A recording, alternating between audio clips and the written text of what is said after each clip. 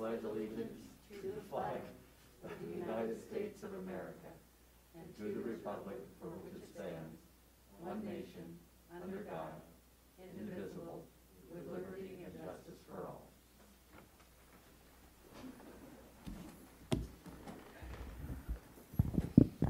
Oh, I'm going to turn that speaker on.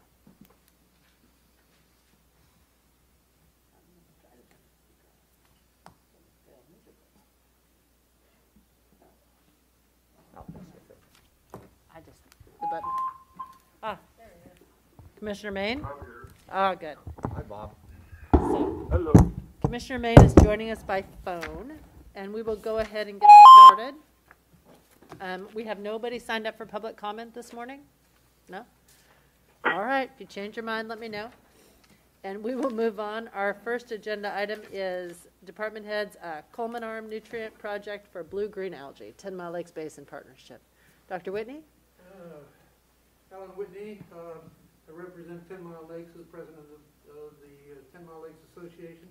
I just want to make a brief comment that 10 Mile Lakes is an extremely important lake in Oregon. It's years ago it was the second most recreated lake in Oregon. In the last 20 some years we've been inundated with blue-green algae, limiting recreation. For several times the lake has been closed due to blue-green algae problems. We've tried to address this with septic treatments and septic treatments, and we also we're in the process of getting 10 Mile Creek restoration for fish and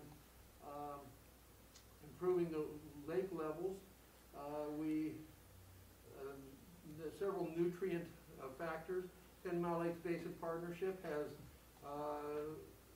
done a lot to reduce the sedimentation with the upland ag fencing and culvert removal with bridging to reduce animal activity. But we still have blue-green algae, which is a big problem because many of the residents take water from the lake for their domestic use, and North Bend Coos Bay Water Board also still has rights to the water of the lake, although they've not exercised that at this point.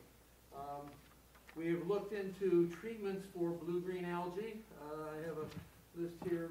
Richard Litz has done some research in that area. I've talked to a number of companies, and right now our favorite is SysBio. We have the representative from SysBio here, an international company that's treated, and most of the places have not treated lakes as big as 10 Mile Lake. And we are looking at a project to start Coleman Arm to see if it works for our lake. As a small area, then hopefully if that works to expand that elsewhere.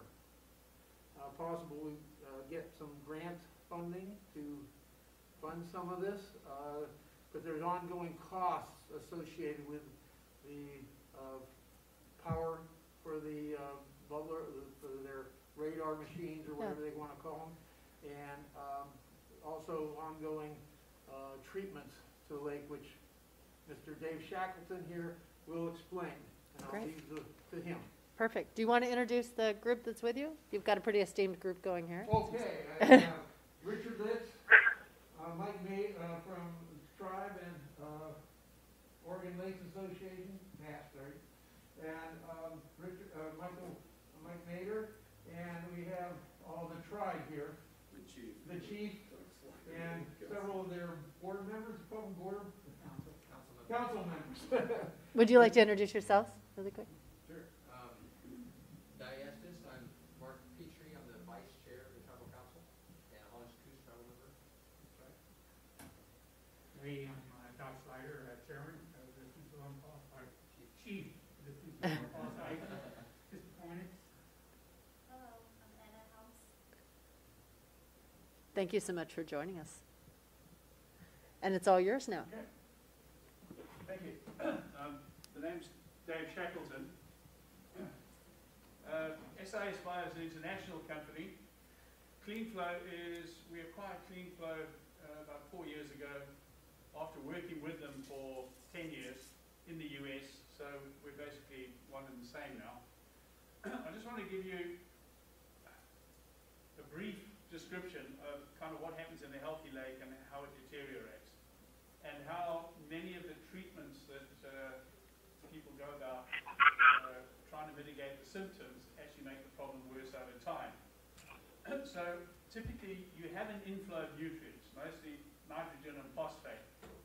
If you want your lawn to grow, you put nitrogen and phosphate in there, ammonia, ammonium nitrate, phosphate, and so on. It is what nourishes vegetative growth. So with that inflow, you will get a proliferation of weeds and a proliferation of algae. As long as the water is fully oxygenated, the fish have access to the full water column, and so the fish are, growing. You have a productive food chain, and you have nutrients coming in. You have nutrients going into weed and algae, which hopefully remain in balance with the food chain and the fish, and that food chain, as predators prey on the higher members of the food chain, you have a clearance of nutrients. And so if you have a biological balance, you have a sustainable, healthy lake.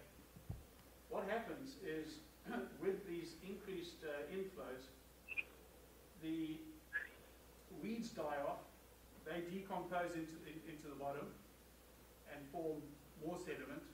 The algae dies off, goes down into the sediment and decomposes.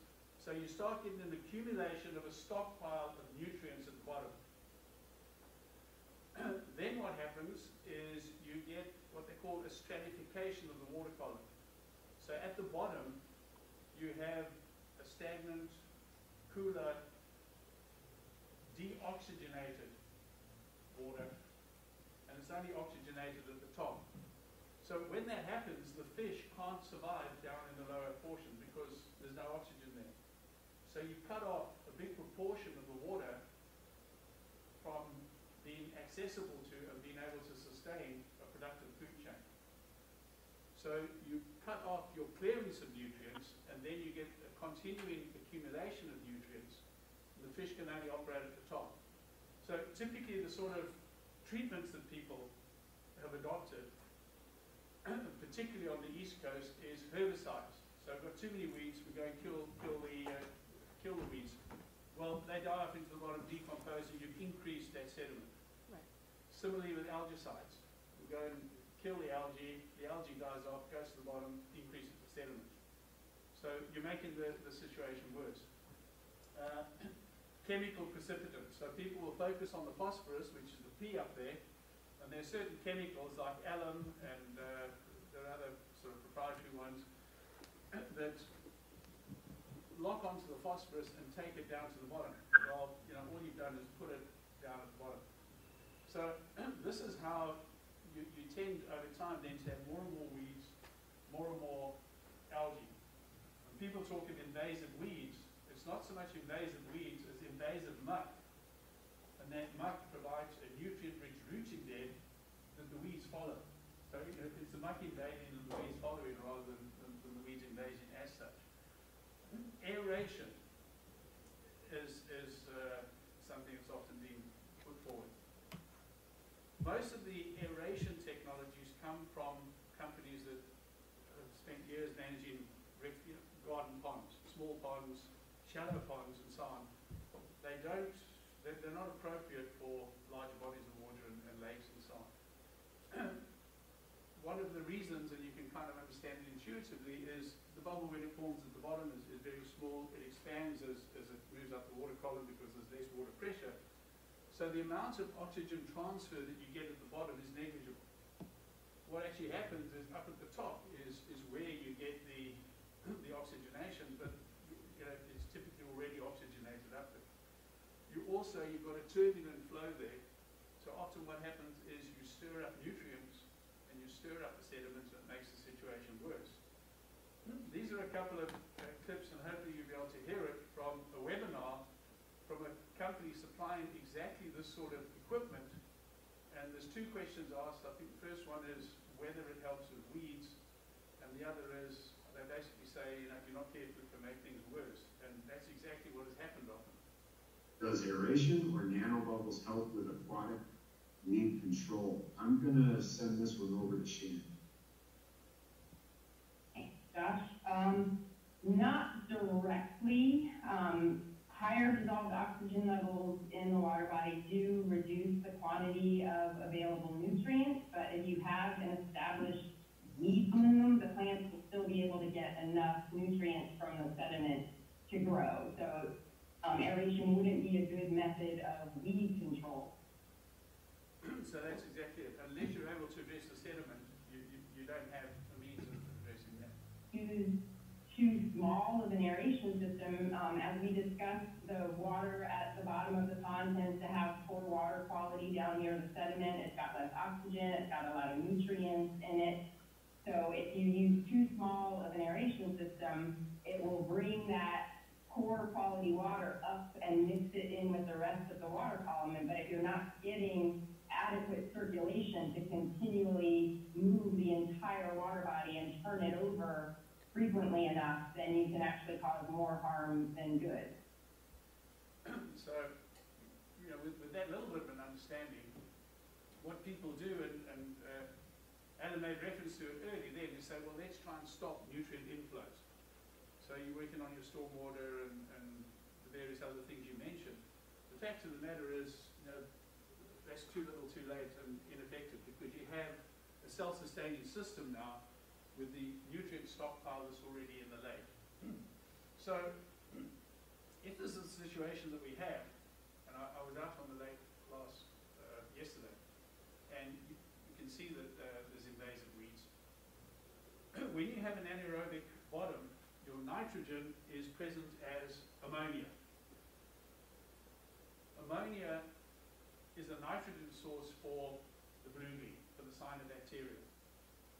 Your normal algae and so on can't process ammonia. So you've got something that favors cyanobacteria once you have this sort of situation in place. The other thing that cyanobacteria can do is they actually have gas vesicles in their cells that they can deflate at night to go down, stock up on the nutrients. They then inflate again and come up to the top and bloom. So the fact that you've got nutrients that favor them at the bottom means they're able to navigate a stratified water column. And we were out yesterday, we were taking measurements. The water column isn't really stratified yet. But give it another month or so in the warm weather, once it gets stratified, then you have a situation where the cyanobacteria can move in and dominate. And they can go up and down, and so you'll get more and more of them and far less of the green algae. So, with that understanding, you can say that kind of specify a solution. What you want to see in a solution is, firstly, you need to destratify and reoxygenate the water column. So that stops the cyanobacteria from moving down, up and down. It also changes your nitrogen from ammonia to nitrate, so you've got a chemical change there. Blocks them going up and down. So you're systematically kind of preventing them from dominating the nutrient uptake. You need to see a digestion of the sediment so we can get rid of that accumulated nutrient stockpile that is providing the self-fueling system. And then lastly, the thing you want to see is nutrient clearance. So you want to see an improvement in the general biology, particularly the fish life and the predators on the fish, so that you know that you are, over time, getting the net clearance. And in order to do that, you need to have a fully oxygenated water column so that the whole water column is open to the food web. So with that, I just want to run through to show you we have done this, and we've done this in a variety of climates at a variety of altitudes on lakes as small as, well, single digits or 50, 60, 100 acres, but up to water bodies that are 1,800 acres, 5,000 acres, one we did, and so on. So it's scalable. This is temperature, top and bottom in a 30-foot deep lake, which is similar to 10 Mile. And you'll see when we start our system up, you actually have a 22-degree difference. That's the stratification. And that's what allows the cyanobacteria to navigate up and down that water column. That's 6 weeks, and that's 10 weeks, and within 10 weeks, we've got the destratified, we've taken that out. This is the same body of water, and this is the dissolved oxygen. You want a minimum of 5. We've got measurements here at the bottom, the middle, and the top in a 30-foot, so it's 30 feet deep, 15 feet deep at the surface. And you'll see beforehand, from 15 feet down, there's absolutely no oxygen. You want a minimum of 5, 6 weeks, 10 weeks. We have more at the bottom, 5.9, than we had at the top to start with, and we've raised the dissolved oxygen throughout the water column. So now you've created an environment in which you can do the rest of the work. If you look, and this is where I urge people like Richard to do the research and look, the aeration companies, and they have these case studies on their websites, they're talking a water body 20 feet deep, and they're saying that they've achieved dissolved oxygen levels, but they're only showing you to 12 feet. Well, that straight away has to be a question mark. The other thing is, it took them 9 months to achieve it, and they achieved it in April, which is when you have your normal lake turnover. So, there's all the question marks there that a diligent researcher will be picking up. This is some people that phoned us and said, we put in an aeration system from a company, and they're performing on all the criteria they've given us, but the lake's not getting any better. Now, if you look at what they've done, they've said their target minimum dissolved oxygen is 2. Well, 2 just inadequate. You need at least 5 for it to be aerobic for the fish to be able to thrive. And so, they put in this false low hurdle, and yet, the funny thing is, that a lot of the time, they don't even meet that low hurdle. The only time they do is in October, when you have a natural turnover, and in April, May, when you have a natural turnover. So if you analyze this stuff, you can see it here. By contrast, is one we did in New York. This is in June. You can see from 15 feet down, it's below 5. This is where we commissioned. We're 8, 9 weeks later, and we have it. That's rapid acting, and that's what's in radar technology. Rapid acting, destratification, oxygen restoration technology. This then is measuring dissolved oxygen in the sediment itself. So we put a probe into the sediment. Beforehand, there's nothing. It's a mucky, foul, black sediment. Once it's oxygenated, that allows us then to put enzymes in which will actively digest that. Here's an example of that. So we do, like we did yesterday, we do a bathymetric survey where we get a detailed profile of the bottom of the lake. The yellow thing is the 14-foot contour here. So anything there is 14 feet or deeper, and you can see there were just 2 small spots in the lake that were 14 feet or deeper. That was in 2017. In 2019, that's the other thing. You can see how we've digested and deepened the lake and taken out that sediment. What we can do is draw a transect there and flip that up 90 degrees, and you'll see that is the profile of the bottom before. This is the profile 2 years in. At the deepest point, we've gone from 16 feet down to 20 feet. This is sort of weeds and algae. That's a before and after picture. Similar sort of thing here. By digesting, and this is a statistically, scientifically done quantification of the weeds, but as we digest the sediment, we remove the mucky stuff that allows the invasive weeds to invade and get control of that. This is just your normal green algae. The lake at the moment has got a lot of green algae in. We'll bring that under control over time. This, out of interest, it doesn't seem to be a problem, but coliforms, E. coli, often is a problem. They need to be kept below 300. This was a beach that was shut virtually all summer because there's a wastewater treatment plant upstream that wasn't compliant, and so there was E. coli accumulated in the beach area. We commissioned the system on 19th of July. Within 3 or 4 days, we have it under control. Then they had a massive storm that flushes out the sewage treatment plant. That's what happened to the E. coli. And again, within a matter of days, we have it under control until the next storm. So now they just shut it 2 or 3 days after there's been a big storm event, and it's open the rest of the time. This just shows you a situation where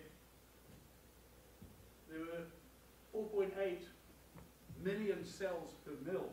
That's how much algae there was in this particular pond. And it was all cyanobacteria. And 99.9% of it was the toxic microcystis.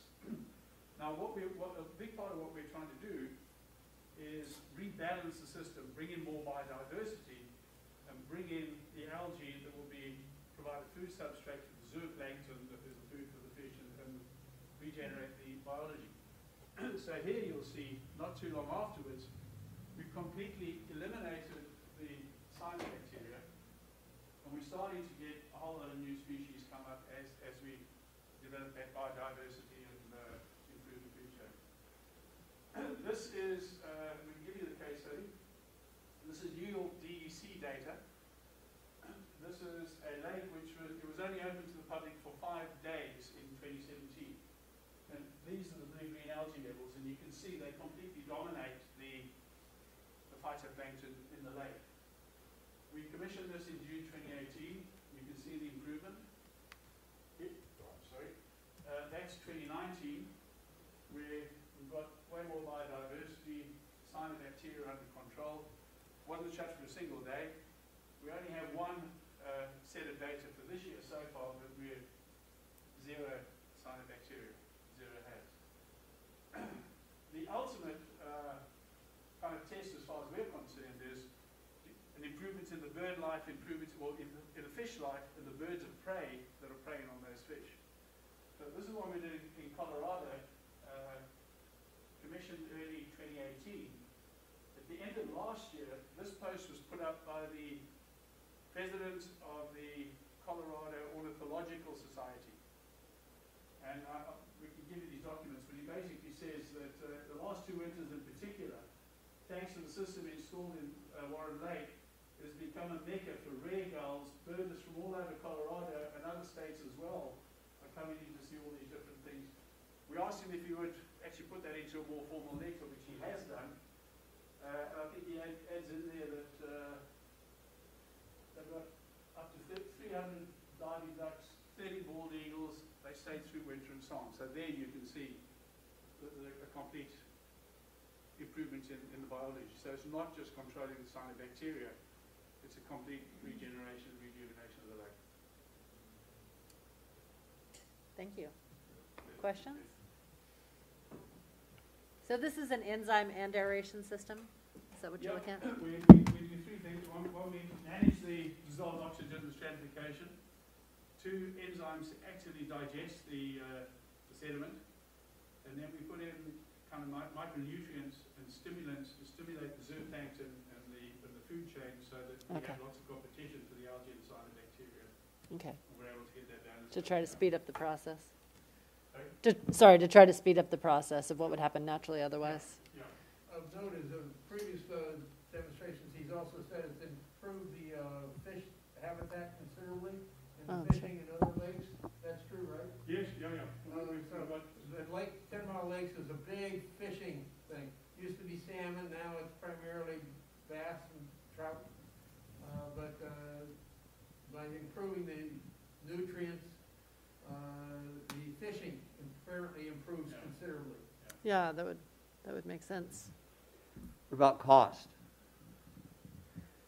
That's one of the reasons I'm down. We came and did a survey of Coleman Arm. The idea is to do a pilot or a demonstration in Coleman Arm. We tentatively, but we'll go back and look at it now and see. We tentatively said it would probably cost about, I think, Richard correctly, $350,000 in the first year. That was 3 years. Oh, that's 3 years, okay. So it's probably $250,000 in the first year for all the equipment, the installation, and the dosing. And then we've estimated $50,000 per year for the next 2 years. After that, it should, once we've got things under control and we have this thing stabilized, that annual cost then comes down because the amount of dosing required comes down. Now, that annual cost, does it include electricity to run the pump? No, I don't think it does. That's what I'm counting. So there's an additional yearly cost of electricity. So the This is a 250 and the demonstration 50, project for Coleman Arm. Hopefully, if this works, we could turn this into more lake-wide treatment. But again, that's a lot more money. and then after the third year, what are the costs estimated? You said 250,000 the first year, 50 year 2 and year 3, and after that, what happens? Typically, it would probably halve for the next 2, and then potentially halve again thereafter. Oh, okay. So, Yeah, on the plus, actual water. plus electricity. Yeah, yeah.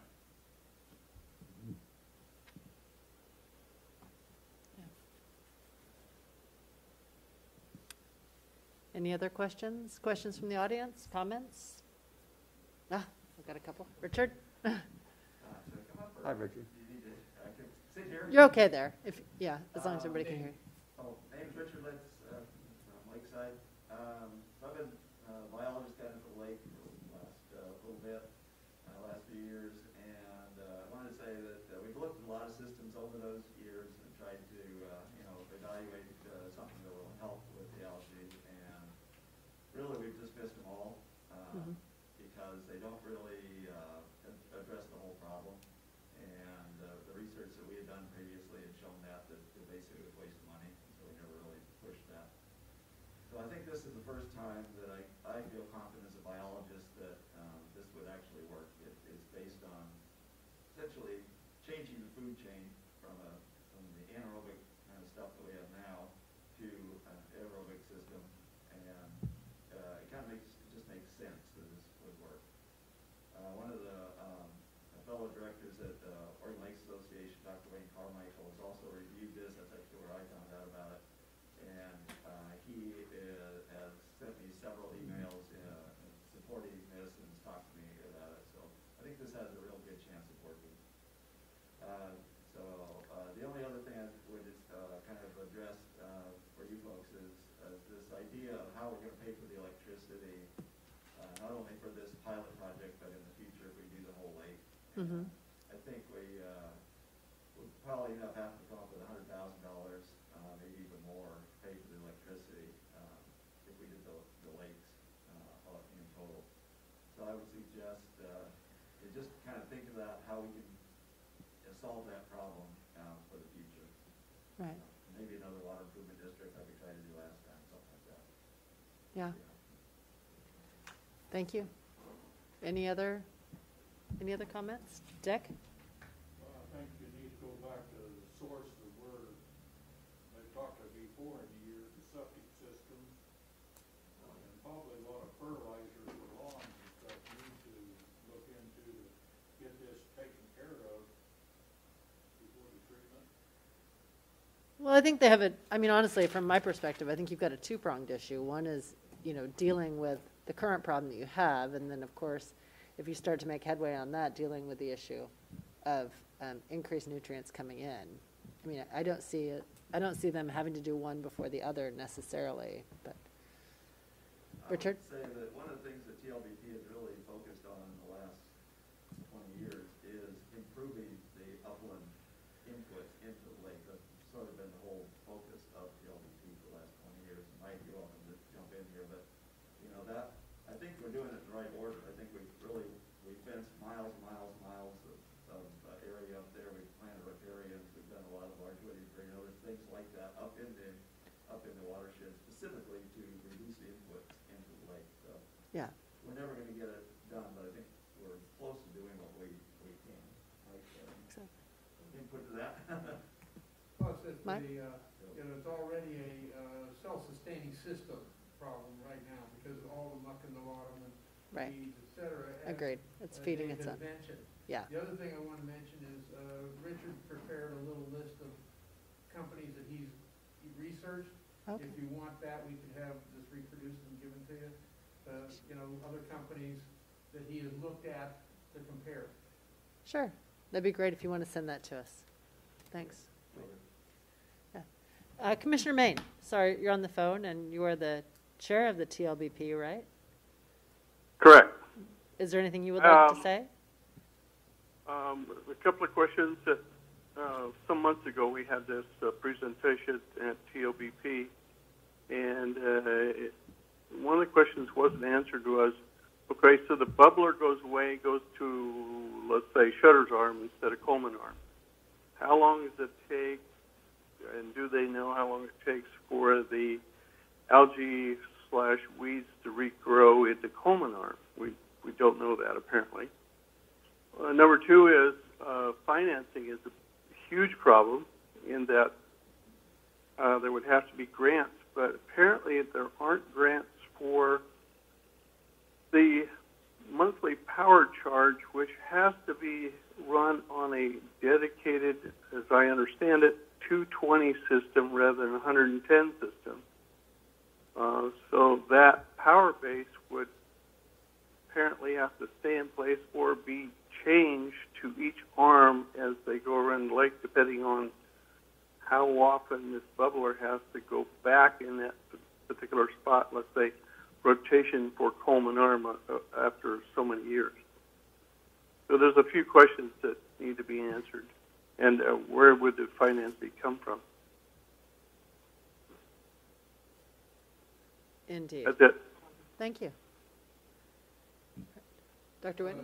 Part of that answer, there's really no good science to back moving them around, as opposed to just adding more system. As far as lake goes, we don't know what would happen if we stopped it really, and how long it would take. But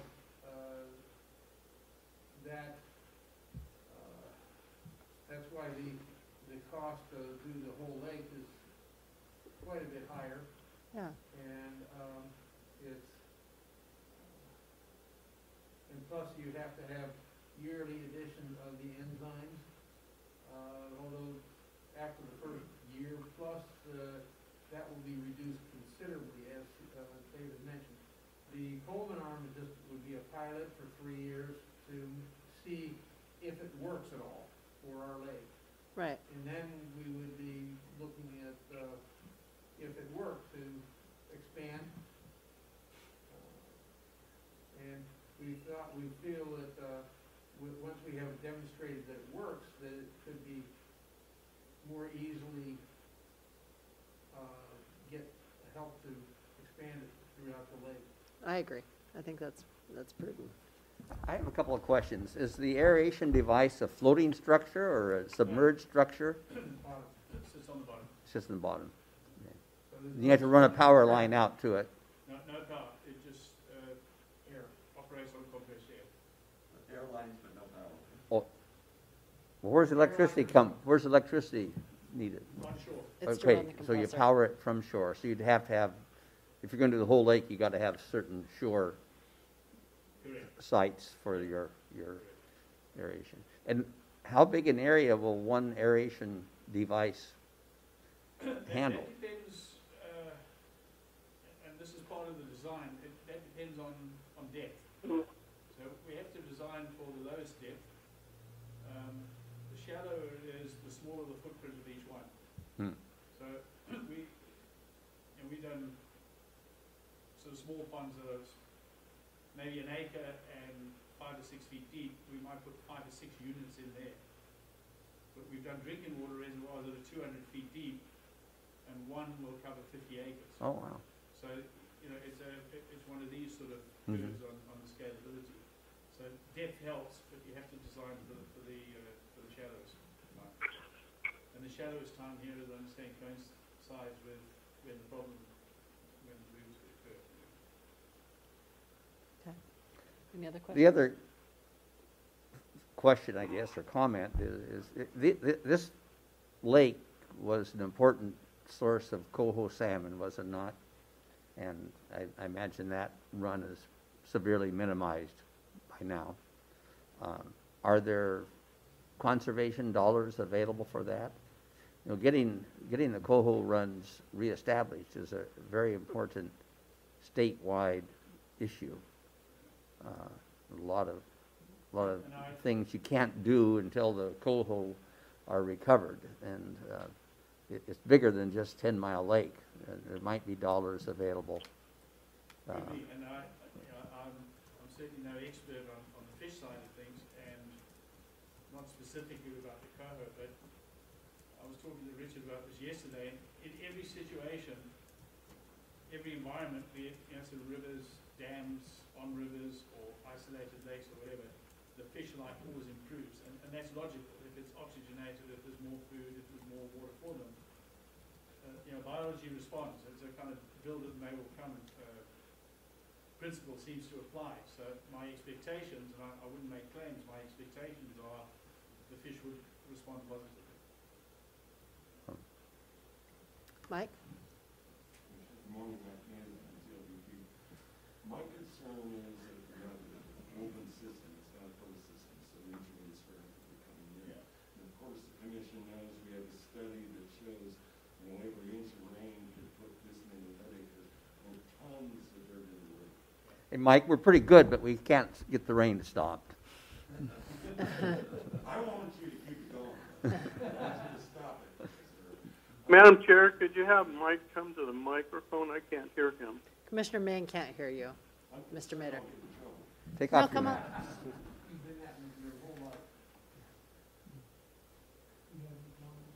There we go. He has selective hearing. Good Mike. morning, Commissioner Main. Can you hear me? I can now. I have my mask on and I'm trying to, I can't see anything. But, my question is that Timah Lakes is an open system. We have active land uses that we all support with proper management. We have studies, very good studies that show that there's lots of dirt coming in. Our focus and where we're doing a lot of our sediment abatement is not Coleman Arm at this point. The one question would be maybe a different site that we could look at. But so how do we address when we have, a winter storm putting in incredible tons of sediment in the lake? How does your system work with that? If you're talking inorganic, sand and things like that and so on. Nitrogen and phosphorus inputs. Okay, well then we digest and work that off. So that's exactly what I'm showing you. We work that off over time. That's part of the whole. Okay, so this system, the concern is it's going to continue. In fact, they're just active timber harvest, active timber harvest going in multiple places there. That is the typical situation. You have a constant inflow, plus you have an accumulated stockpile. Okay. So a big part of the design is to ensure that we not only take care of the annual inflow, but we digest the accumulated sediment and start working off the stockpile. Okay. Yeah. Thanks. Good question, good answer. Yeah. Thank you. Thank you. Anybody else? Otherwise, we're going to wrap this up. I assume the tribe is here because they're at least interested in the topic or cautiously in favor, and not because you're opposed to cleaning it up. Yes, water is life. Mm-hmm. First place I ever lived in my life was in Lakeside when I was born. And, my youngest kid will be turning 40 this year. When he was young, we used to go to Lakeside and boat, and there was no green algae. And so this is a problem that has been started, from the 1800s when they started logging that area. Like Mike said, all that sediment coming into the lake, and what it's done is it's built up. And then you start getting the weeds in, and every time they die, it just keeps on building up. Right. We need to move forward in a positive direction. We're actually going to start having conversations with DEQ and moving that towards the end of the month with Senator Roseland, and then we'll be back here talking to the commissioners along with water board at Lakeside and the city of Lakeside, trying to figure out a way to take care of the problem. It's pretty sad when you have 6 months of the year that you can't, that it's unsafe to be in a lake. Mm-hmm. In that lake, it's pretty sad. I was there, sent out pictures in January of this year when that green algae was still growing. And that's pretty sad, We need to figure out what's going on. It's not going to be just one thing. Like probably what Mike was trying to say is, the logging, the stuff that's coming in, we're going to have to put a buffer there so that it doesn't get into the lake. Same gentleman over there somebody brought up the sewer. That's probably another thing, you know, we need to reinvest those sewers. You know, it's not one problem, there's 4 or 5 big problems, and we need to start on all of them. Yeah. And hopefully, you know, hopefully this time next year, we're gonna have something positive to talk about. Yeah. Thank you. I think this technology looks very exciting. I mean, we've talked about the inputs a lot and had a work group that worked on trying to solve this, but it's also nice to see some ideas for how to solve the issue that's already there. So, thank you all very much for coming today. Madam Chair, Appreciate it. Yes, sir. I'm very encouraged also, and I would offer that we should write a support letter for this project. Hopefully it would help with getting grants for the project. If you need a support letter, we'd be happy to write one, and Commissioner Main would be happy to be liaison to this project. So we're so grateful that he volunteered and happy for his leadership. Thank you, Commissioner Main.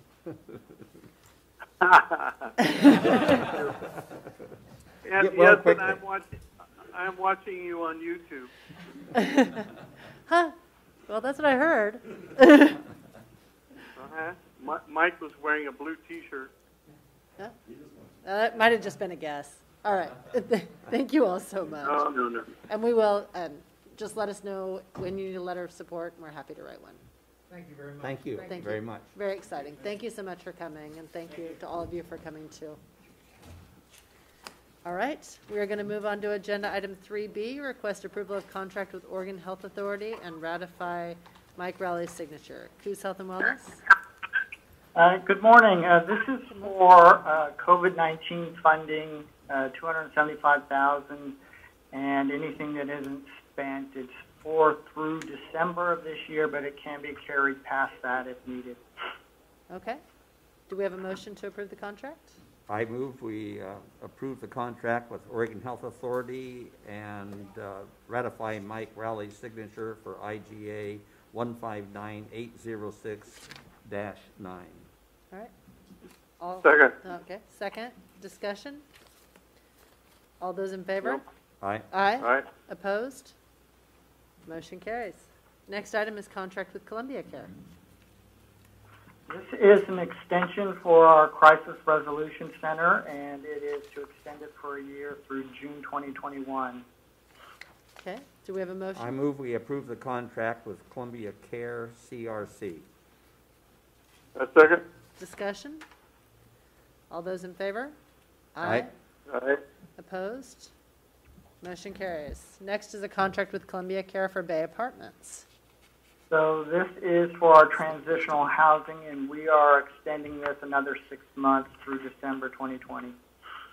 Okay, I move we approve the contract extension and ratify Mike Rowley's signature with Columbia Care for Bay Apartments. Second. discussion? All those in favor? Aye. Aye. Aye. Opposed? Motion carries. It's the first of the fiscal year, so we have a lot of contract renewals. Contract with Columbia Care Pony Creek. Yes, this one is an extension for 6 months through December 2020, and plus some language change for the payment, but the total payment remains the same, but there is some changes in the language of how we were paying them. Okay. Do we have a motion? I move we approve the contract amendment and ratify Mike Rowley's signature with Columbia Care for the Pony Creek facility. Second. Discussion? All those in favor? Aye. Aye. Opposed? Motion carries. Contract with Columbia Care for Rental Assistance Program. Yes, this is another extension for a year through June 2021, and it is for a rental assistance program. Right. I move we approve and sign the contract amendment with Columbia Care for the rental assistance program. Second. Discussion? All those in favor? Aye. Aye. Opposed? Motion carries. And then Mike's last one is request reclassification of position. Mike? Yes, this is actually, I think, a two-parter. The first one is to remove Lena from ONA to non-union. She actually is a supervisor, and she should have been non-union, I think, a while ago, and this is the first time we've actually been able to get that done. Okay. And the second part is to reclassify her position as a non-union position to pay grade 820, step 6, effective July 1st. Okay. So, I'll make a motion so we can have some discussion. Is that okay. all right? Yes, please. I move we approve reclassification of public health nurse 6 position to non-union pay grade of 820 effective July 1, 2020 due to removal of this position from the Oregon Nurses Association Union, and request and also approve resolution 20-06-124P approving the reclassification of public health nurse 6 Lena Houghton to step 6 of pay grade 820 effective July 1, 2020. Do we have a second? Discussion. Did you want to discuss it? Well, yeah, what are we talking about here in pay difference, and can help me justify the increase? Well, this is, I think, several years in the making that we've been trying to do this. She is actually in the union, but she's supervising a union employee. So we really needed her to be non-union. Mm-hmm. So that was the first step, and I think last year, or the last time we were in a bargain with the ONA, they agreed that we would look at that this year. Mm-hmm. I am not 100% sure what the difference is. I think it's a couple $100. Caroline? Hi, Mike, it's Caroline. Yeah. So moving her to step 6 was the only logical choice. If we moved her to step 5, she would actually go down in pay, and it's long been the tradition to, when we switch someone over, to at least put them as close to their original pay as possible so that they do not go down in pay. And so step 6 was the logical choice. And that increase is about how much? It's actually only a couple of $100, but if you add in the fact that a month? Yeah. If you add in the fact that she will no longer have to pay the union dues and slightly less cost for health insurance, it does increase a little bit. Okay. But Madam Chair, how many people does this position supervise? It currently supervises 3 staff and 1 temporary Vista employee. Okay. Thank you. Any other questions? I'm fine. Okay. All those in favor? I'll say aye. Aye. Opposed? Motion carries. Thank you. Thank you. Thank you, Caroline. Thanks, Mike.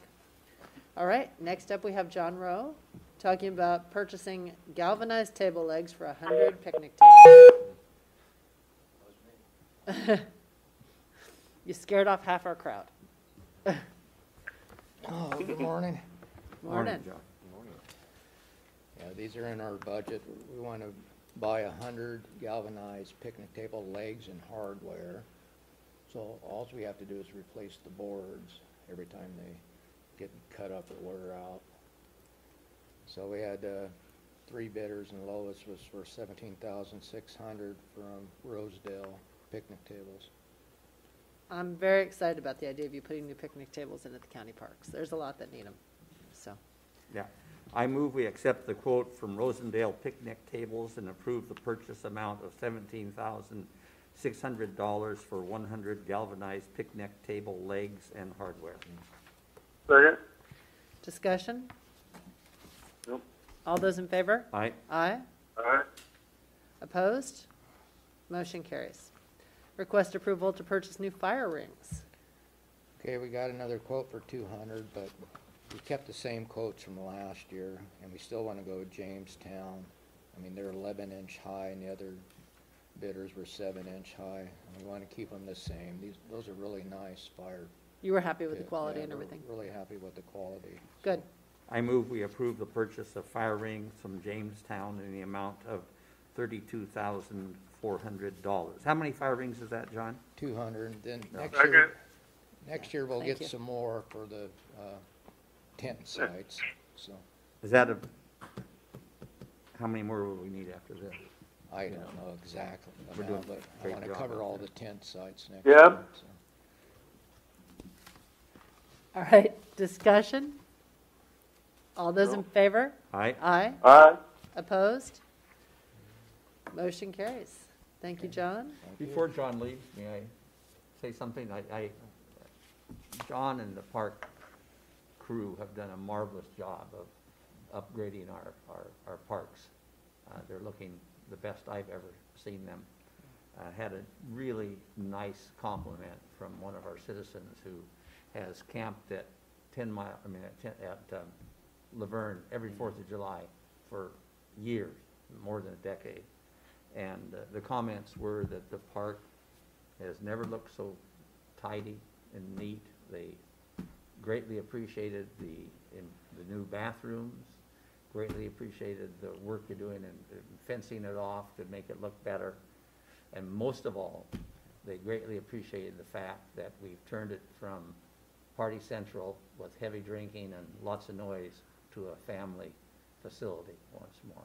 So I know, that's a good please, thing. I want everyone to know that, and I want to thank you and your staff for what you're doing.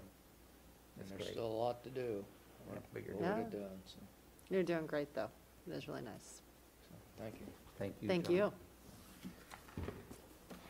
All right, next we have Timber and Operation Patrol Services Program. Sheriff, Good morning, Madam Chairman. good morning. Sit at home Bob and Shooter John. Hey. I hear things. Anyway, we're here today under Timber and Operations Patrol Systems, the TOPS program. The Sheriff's Office has a program for timber patrol services on public-private timberlands in Coos County. 50% of the cost of full-time patrol deputy is split among the acreage owned by each of the following subscribers and services: Bavarian Olympus Timber LLC, Catchmark Timberlands 2 LLC, FIA Timber Growth and Value Master LLC, Keystone Forest Investments LLC, Lone Rock Timber Management Company, Mahaffey Tree Farm Incorporated, Moore Mill Lumber Who? Company. Nat? Hey, mute. Yeah, Bob, you might want to mute your phone. Sorry about Moore Mill Lumber Company, New Growth Olympus LLC, Oregon Department of Forestry, Oregon Department of State Lands, Rainier Forest Resources LP, Roseburg Resource Company, and Pacific West Coast LLC. And we're asking you to approve the contracts for those. So you know the deputy's cost divided by 2 is $53,942.50, and that's covering 272,481.34 acres, about 20 cents an acre. I move that we approve and sign the attached contracts and agreements and approve resolution 20-06-119L. Second. Second? He did. Okay. Discussion? All those in favor? Aye. Aye. Opposed? Motion carries. Thank you very much, Thank Sheriff. you.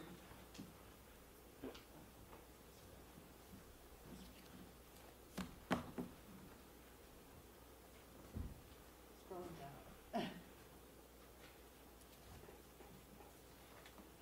All right, next is approval of revised job description for maintenance. Hi, Carol. Thank you. Still scrolling down through my sheets. Good morning. As part of ongoing pay equity analysis and just looking at old job descriptions, as I mentioned, I'm going to be on a push this year to continually revise job descriptions, make them become up to date. We decided, Mike Hagan and I decided to update the maintenance worker position to reflect the duties that the position actually performs. Of late, the 3 maintenance guys are highly skilled and have been taking on more and more duties, particularly doing some construction work over at the Parks Department, and I just wanted to make sure that the job description reflected the duties that they actually perform. Great.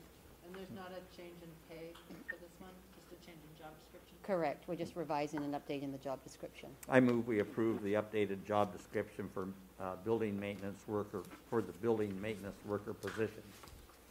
Great. And do we have a second? Second? Yep. Discussion? Second? All those in favor? Aye. Aye. Opposed? Motion carries. Thank you for doing that, Caroline, for taking on that project.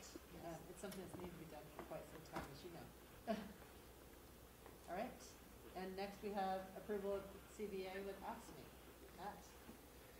All right, so the current collective bargaining agreement with the AFSCME union expired on June 30th, 2020. This would be a request for the board to approve and sign a new successor collective bargaining agreement that would be effective July 1st, 2020 through June 30th, 2023. I move we approve and sign the collective bargaining agreement with AFSCME dated July 1, effective of this year, and continuing through June 30, 2023. Second? Discussion? All those in favor?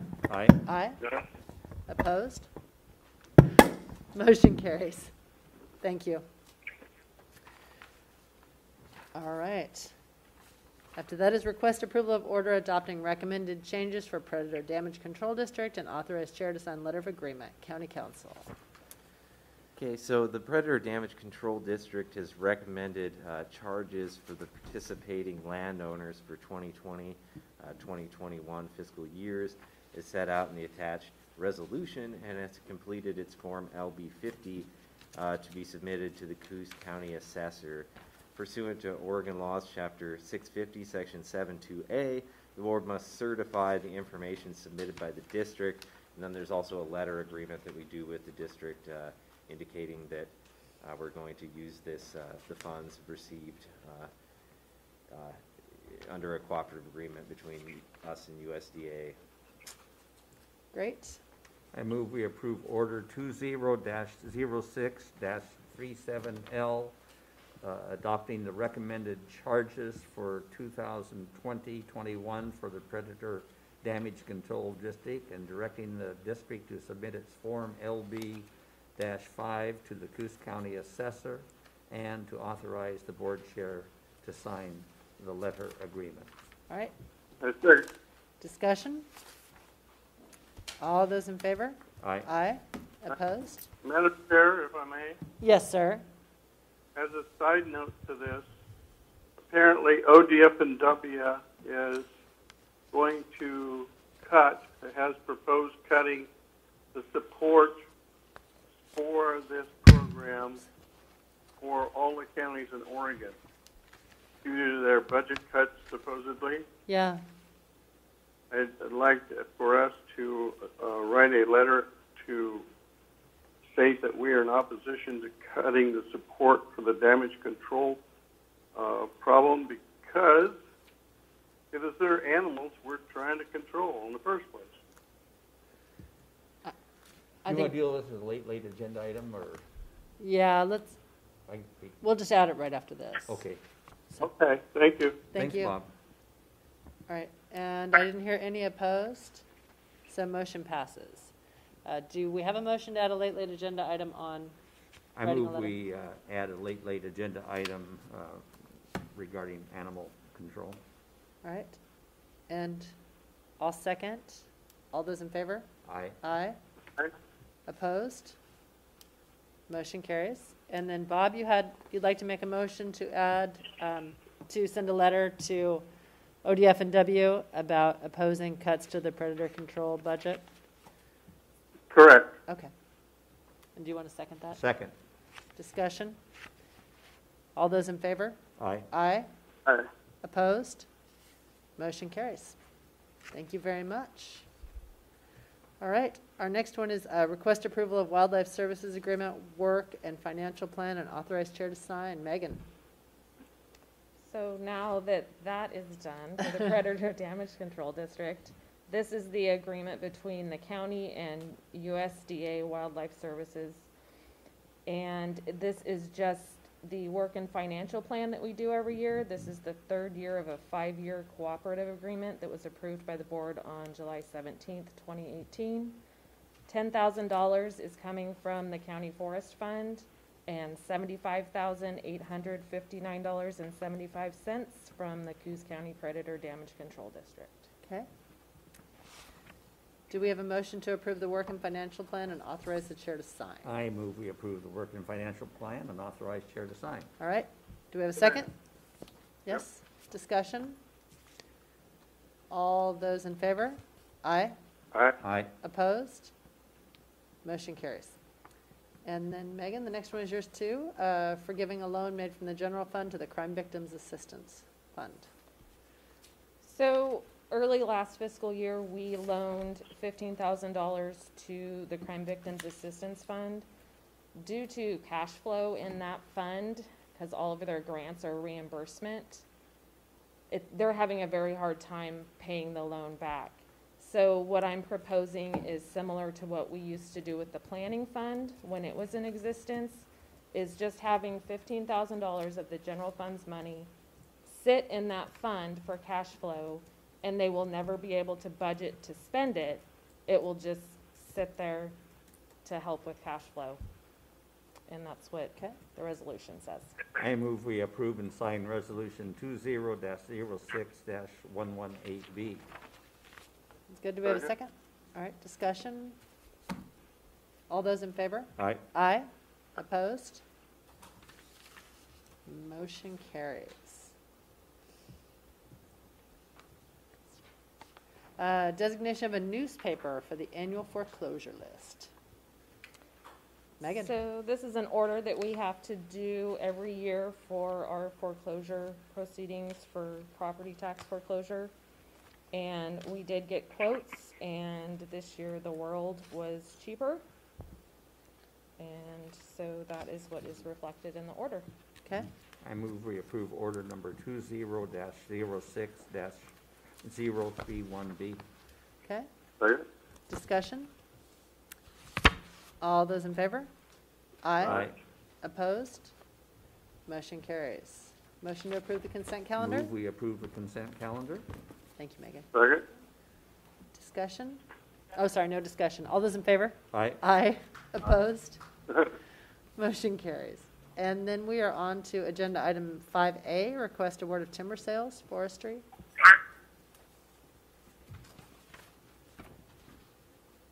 Hi, Kathy.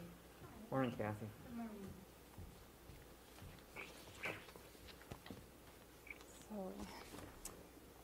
So pursuant to advertisements which ran in the newspaper, the World newspaper on June 9th and 16th, the timber sale was held on June 30th. 4 sales were offered with each receiving multiple bids. Please award each of these sales to Scott Timber Company, who was the high bidder in each case. So I did attach a copy of the bid record for you to look at.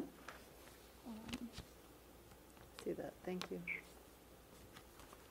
All right. I move that we award and sign each of the attached timber sale contracts, BH-3-20, BH-5-20, BH-6-20, and BH-7-20 to Scott Timber Company at the prices set forth in each contract.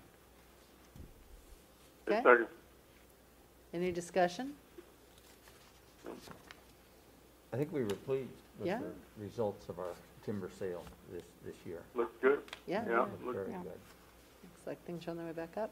Good All those, job. yeah. All those in favor? Aye. Aye. All right. Opposed? Motion carries. Thank you, Kathy. Thank you. And then, You know, I'd like to make a comment here too. I think timing was very important this year in this.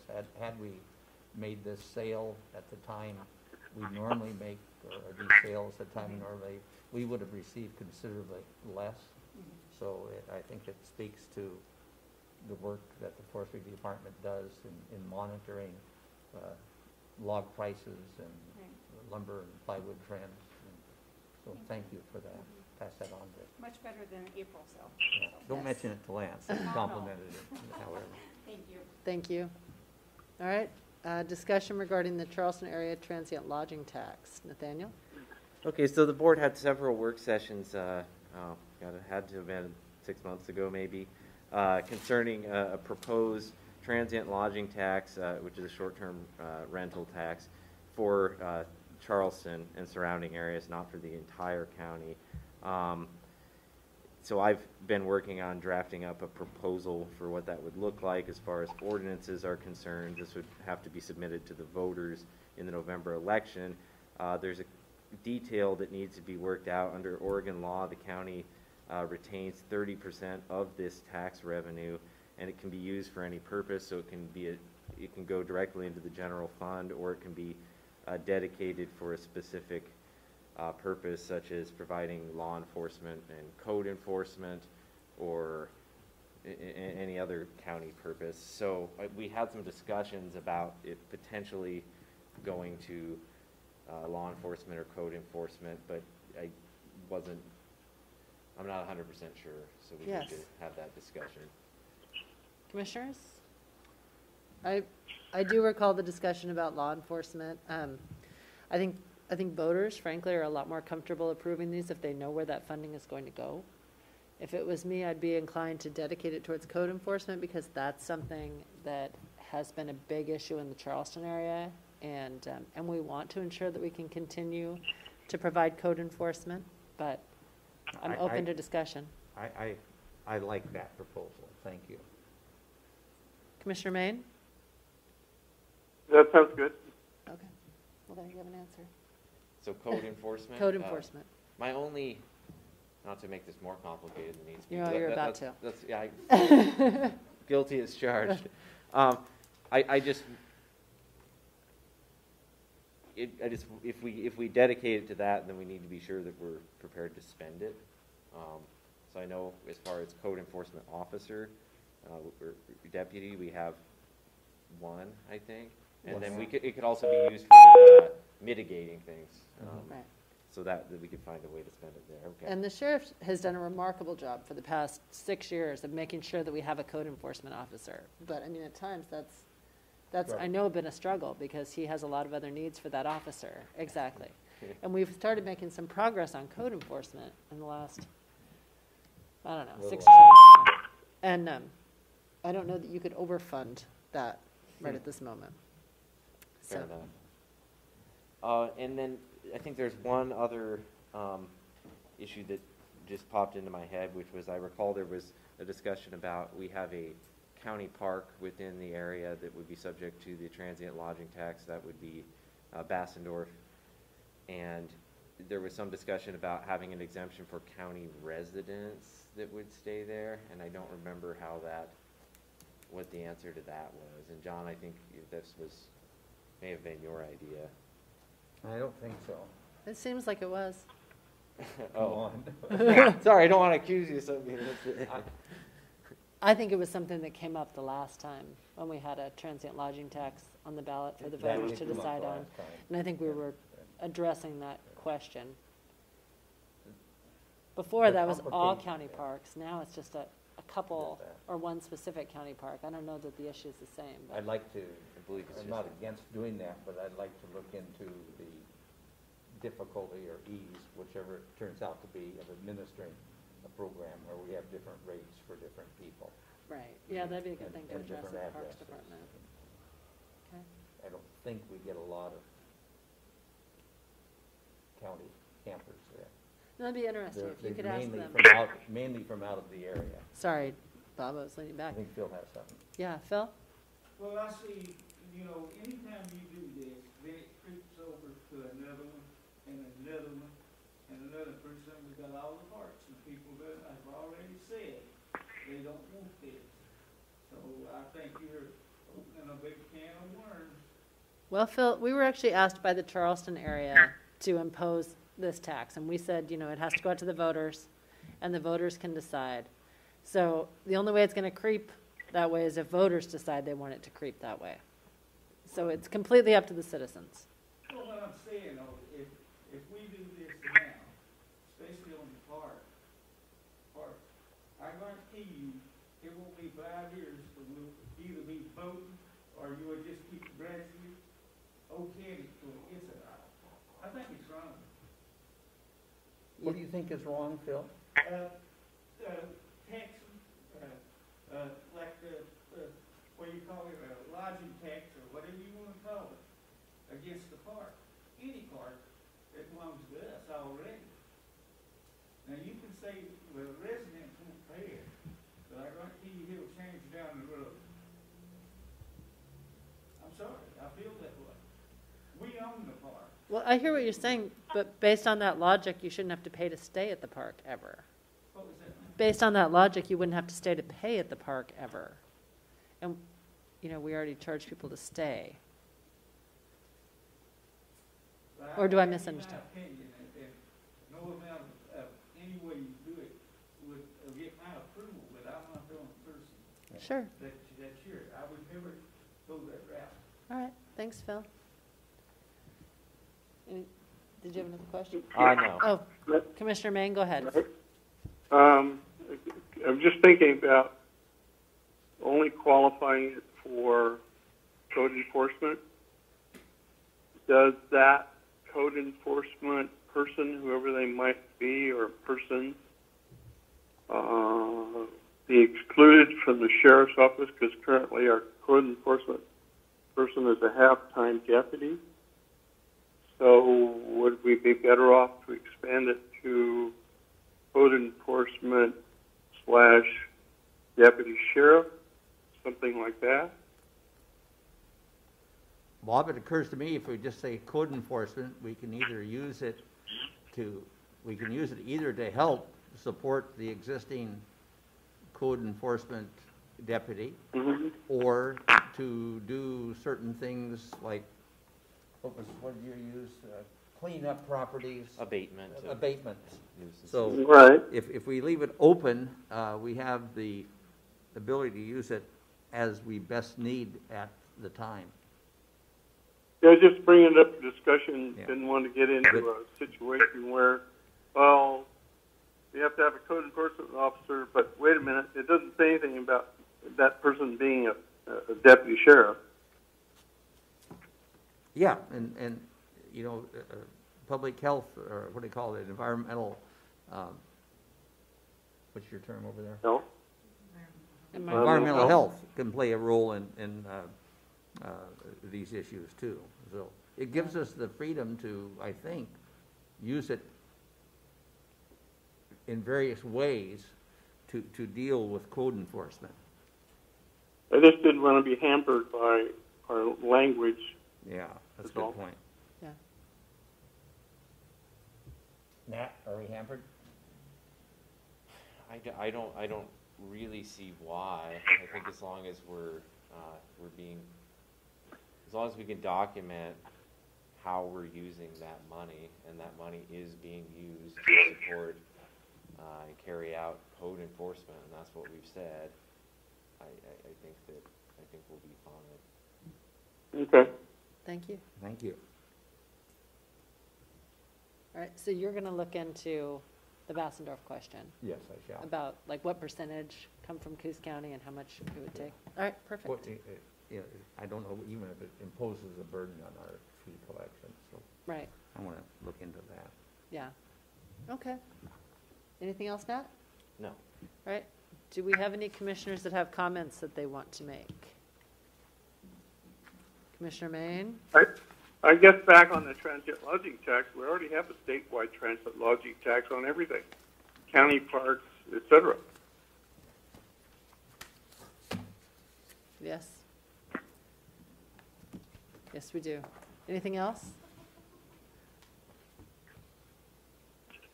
I would like to make a comment that we had our first forest fire of the season, a small half-acre burn in the county forest Sunday morning? I thought it was the 3rd, actually.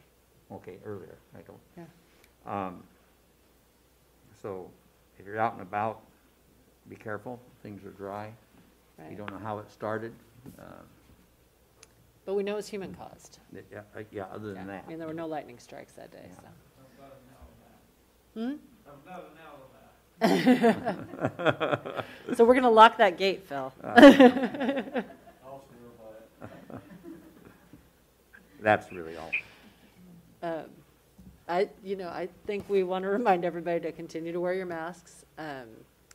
Numbers are going up statewide. Please wear your masks.